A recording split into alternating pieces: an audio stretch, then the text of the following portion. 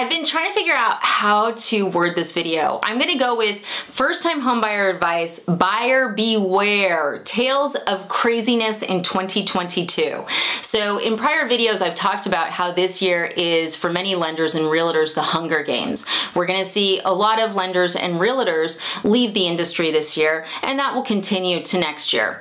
Now, what happens when people are at the point when they're about to leave the industry is they get very desperate. They also get very mean and prickly, like prickly. So here's a fun story, guys. I had a realtor try to counter me out of a contract last week. So let's talk about what that means and how it happened. So here's the deal. I've got a client, lovely, wonderful, love them, best friends forever. You know, they're fully underwritten, they're locked. It's a VA loan, okay? I am currently the #1 female VA originator in the United States. I'm not saying that as a brag, I am saying that because it's important in this conversation. So they're with one of the best, they're fully underwritten, and they're locked, right? That is a beautiful package when you're giving it to a seller. That is, you know, a gold stamp that says this deal is gonna close. So they write their offer and the listing agent calls me, and that's fine. I always send an email that's like, hey, if you have any questions, I'm more than happy to answer. Now, there is stuff that a lender can say to the listing agent, and there's stuff they absolutely should not say to the listing agent. And what will happen sometimes, and this is incredibly inappropriate and it is against ethics, but a listing agent will call the lender to try to work information out of them to negotiate against you, the buyer, okay? Now let me be very, very clear. I work for the buyer. I do not work for any real estate agent. I work for the buyer. That is not 100% normal in my industry.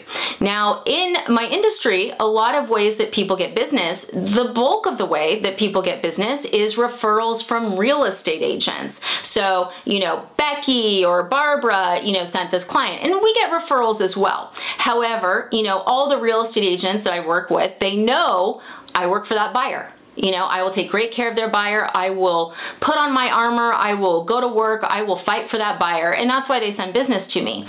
But sometimes realtors send business to lenders so that they get more information than they need, also so that they can control the entire transaction. Okay?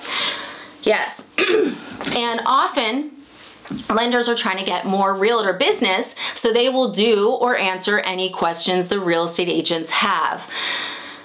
Yuck.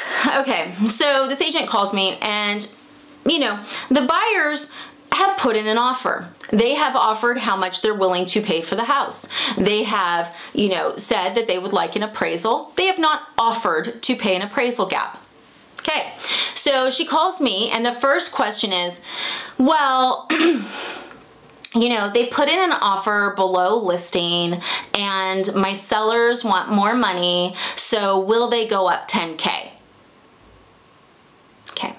Now, you guys may not realize this, but this is a very inappropriate question for the lender. That is a conversation with the buyer's agent, because it is the listing agent and the buyer's agent who are in charge of negotiations, okay? If the listing agent is coming to the mortgage lender and asking that question, it's because she's trying to get information to then negotiate against the buyer's agent and the client. Okay, so I said, hey, I can't advise on that, but what I can advise on is they are fully underwritten, their debt to income's great, they have strong credit scores, you know, they're already approved, this will be an easy transaction.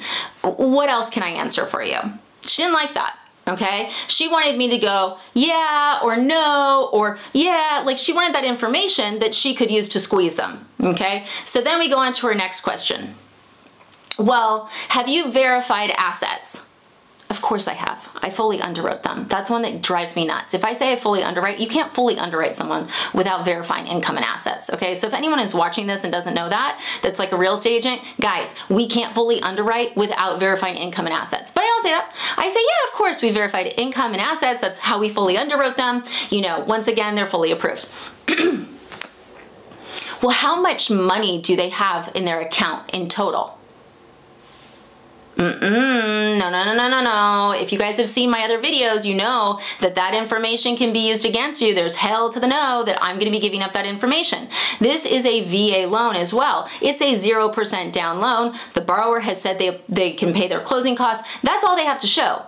Now, in this case, does the borrower have a lot more money? Oh yeah, they do. Oh yeah, they do. But that's none of her business. It's not the terms of the offer. It's not her business. Why is she asking me this? Because she wants to see if they can pay an appraisal gap. Yep. So that's why I'm being asked this question, is if that appraisal comes in low, she wants to know how much money they have so that if they say, hey, seller, you need to drop this price, right? She can come back and say, no, you have to pay it, because she knows they have the money. And most people are going to be like, oh, I don't want to lose the house. Maybe I'll pay it. Maybe I won't, if they have the money. Okay. So I say, oh, you know, I can't advise on that in the totality, but what I can tell you is they definitely have more than enough to pay their closing costs and to close this transaction, which once again, we fully underwrote and approved.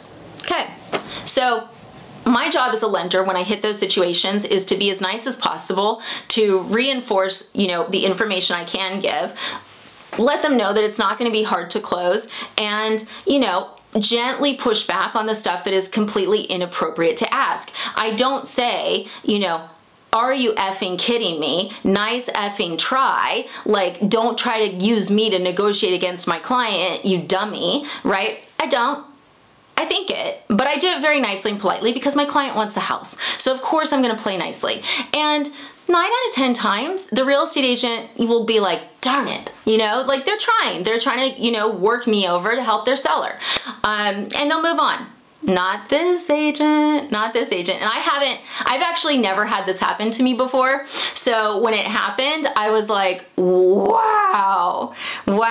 So just so you guys know, whenever I have conversations that are weird like this with listing agents, I immediately call the buyer's agent and I tell them exactly what happened. And the reason I do that is because if a listing agent is going to come to a lender and ask those types of questions, there's a good chance that they're going to lie and say that I said something that I didn't in order to try to bluff out the buyer's agent. Okay, there's a lot of games in real estate, and you know, that's why I'm so transparent about everything, is because with the buyer's agent, you know, if she said, oh, well, Jen said, I want to be very clear, hey, this conversation was really uncomfortable, it was not normal, here's what I said, this is the information she was looking for, because that also helps the buyer's agent when they negotiate against the seller.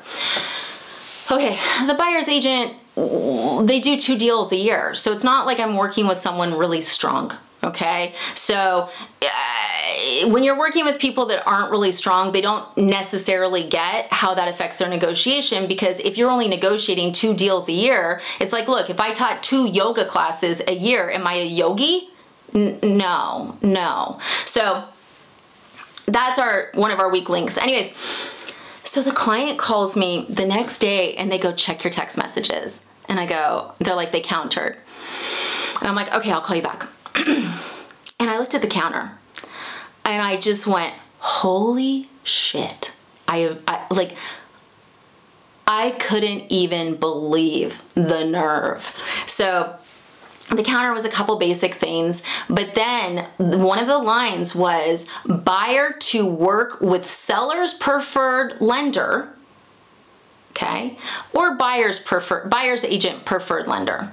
So basically, the listing agent was trying to get me removed from the transaction because I would not give her that information. And she was trying to get another lender put in my place that would let them control the transaction. Yeah. Now, is that legal? Not really. So if the actual seller, right? Like if the seller was like, oh, I'm not comfortable, and the seller, they could always ask, but this isn't the seller. This is the listing agent playing bullying games, trying to teach me a lesson for standing up and for protecting my client. Clearly, she doesn't know how awesome my clients are. My client read that and was like, yeah, Jen, we're not gonna do that. We're gonna stay with you. And I'm like, yeah, I appreciate that. Thank you. But Jesus, like, wow. And I looked up the lender, because I'm catty, and I looked up the lender that they were saying that he should go to, okay? Now, let's just take a minute. let's take the realtor drama out. Let's think about the seller, okay? Now, for the seller, the best lender for this client is going to be the lender who has the best ability to close. So if you have a lender that has them fully underwritten, is one of the top lenders in the country, #1 female, for this loan product in America, okay? And they're locked. That's a pretty strong lender to come up against. So what lender could they think is better? Jeez Louise, man. So the lender, the seller's preferred lender, did a total of $12 million business in 2021. Guys, you could like work 2 hours a day and do 12 million in 2021, okay? The VA percentage of that was less than 4%. Less than 4%? Yeah, so does that benefit the seller? Okay, and for you guys who are like, well, wait, is 12 million a lot? It's not. 12 million a year for a lender is not a lot. Like, you know, last year was crazy. We did 240, okay? You know, there's guys who do 400 million. You know, there's some big producers. I would say like usually I gauge a big producer as someone who's 50 plus. 12 is like a part-time job, you know, in our world, especially in 2021, okay? So take the realtors out. If you're the seller, right, and you've got a client, you're gonna end up with a client either way, with the guy buying your house, right?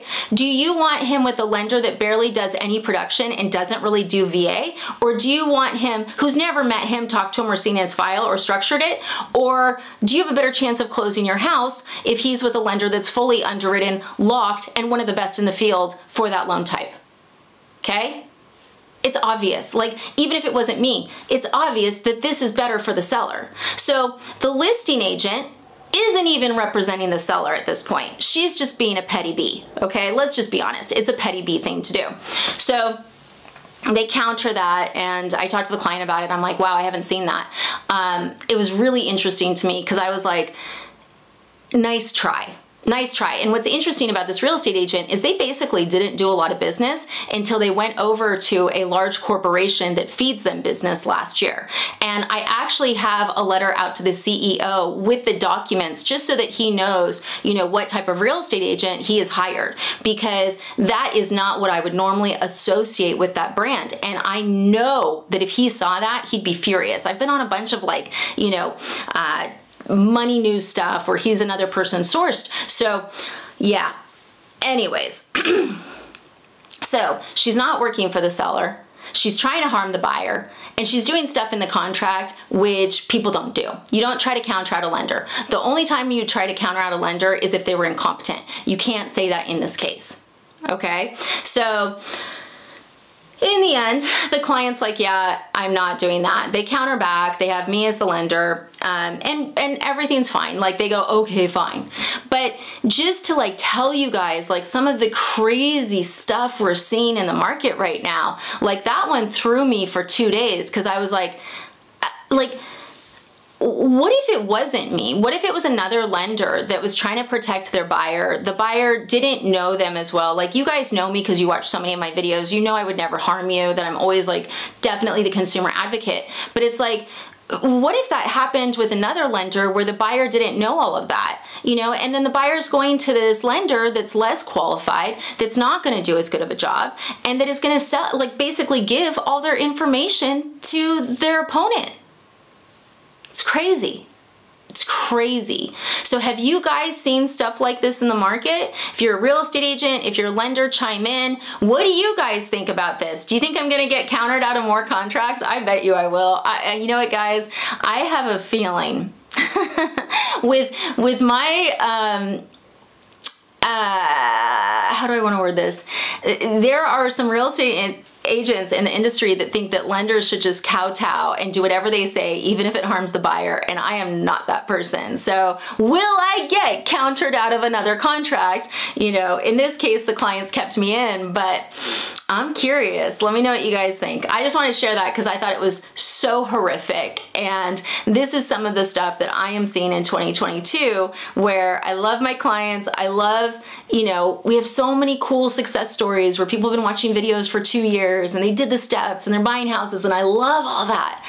but man, I don't like seeing the darker side of real estate. It is really grimy. So anyways, I hope you learned something from this video, and if not, I hope you were mildly entertained. Yeah, thanks for watching.